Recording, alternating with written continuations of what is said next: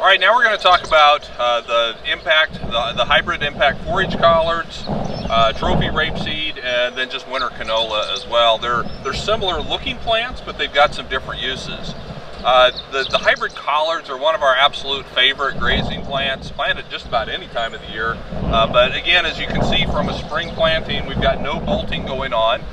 So this class of brassicas have the same reproductive trigger as what the turnips did, in that they have to vernalize before they're going to produce any seed.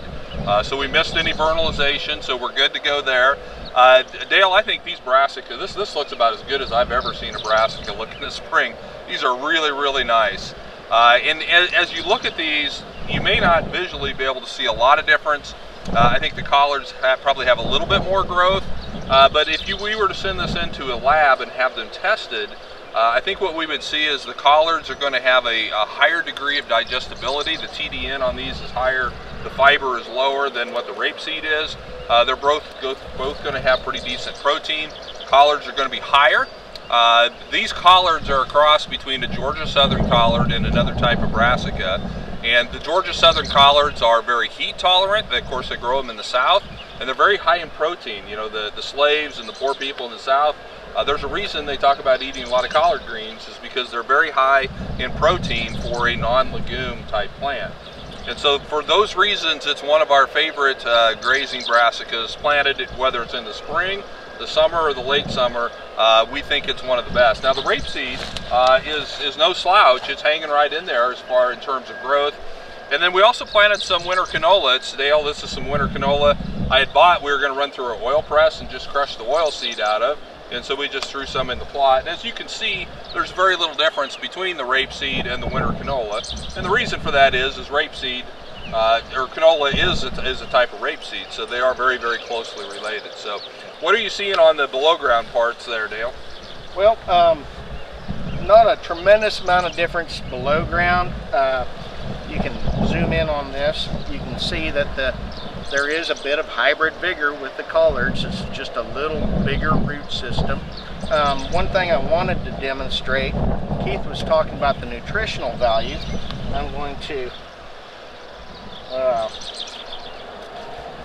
demonstrate just the difference in leaves between the rapeseed and the leaf here. Just look at the size of the leaves. You know, protein basically is about leaf to stem ratio in plants, and you can see that the collards just have much bigger leaves. Another big difference as far as grazing value is the rapeseed tends to elevate its stems, its growing points up above the ground. The collards, all these leaf branches are coming essentially from right here at the crown. So after a grazing pass, the collards recover so much better than what the rapeseed does. It's got a little higher grazing value because of the bigger leaves, better regrown. And another thing we've seen, like Keith said, heat tolerance. And it's just a little bit better. Everything rapeseed does, the collards seem to do just a little bit better.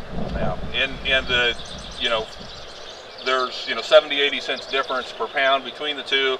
But when you're only putting 2 or 3 pounds an acre on, a couple bucks an acre is not much if you can get better grazing utilization and especially better regrowth. Yeah. But if I was doing a cover crop and I wasn't grazing it, boom, this is, yeah. It's hard to go wrong with just plain old rapeseed. It's inexpensive and it's really doing a good job in the soil.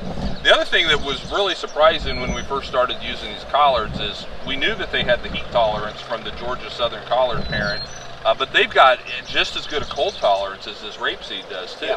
Yeah, and so it's really, really a very versatile plant, and probably one of our most popular brassicas that we use